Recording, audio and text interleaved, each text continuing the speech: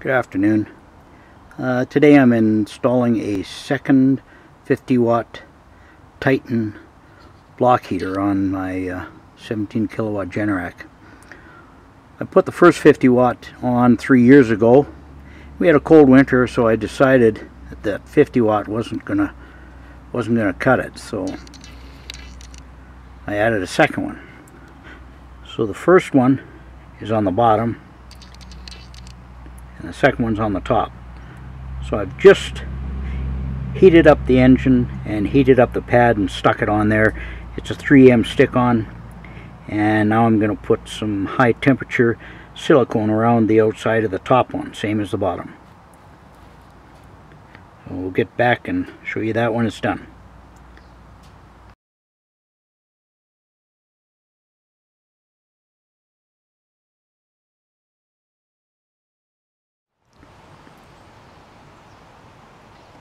I'm finished installing the second 50 watt block heater.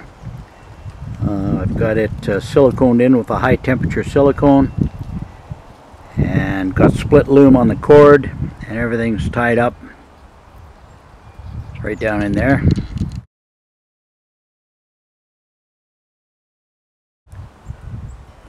So now I've got 2 block heaters and 1 battery blanket.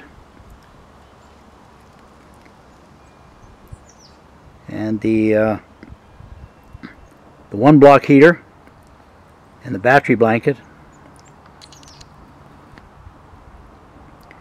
is tied into the TC2 cube.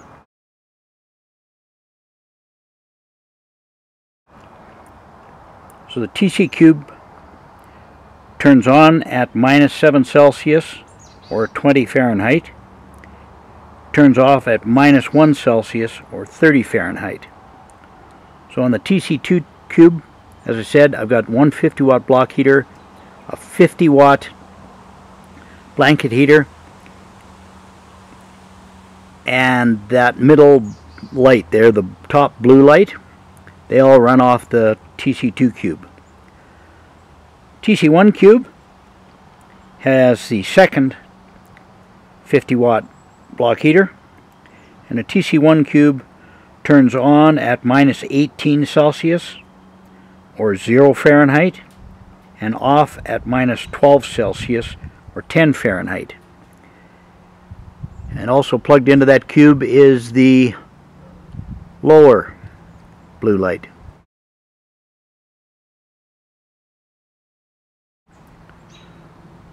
So when it's cold in the winter, I can tell which block heaters are operating. If that middle blue light, or the light in the middle that's blue, turns on, that's hooked into the TC2 cube. As it gets colder, the TC1 cube will come on and the lower blue light will come on. The top green light is oil pressure sensing light, and I put that in last year along with the oil pressure gauge and the oil temperature gauge. I'll go around and show that to you right now.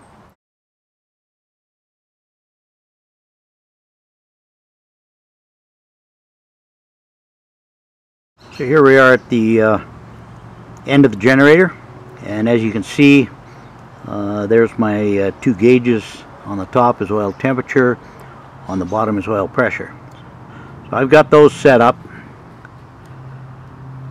When the engine starts and you get oil pressure, the green light comes on and the lower gauge will read the oil pressure. The upper gauge, as the oil temperature gets higher, it will start reading. The 2 blue lights, the middle light there, the top blue light, is controlled by the TC2 cube, and the lower blue light is controlled by the TC1 cube. There you are. I like monitoring the equipment that I've got, and now with the 2 gauges and the 3 lights, at a glance I can see what's going on with the generator, whether it's running or not. That's the end of the 50 watt block heater install video. That's all.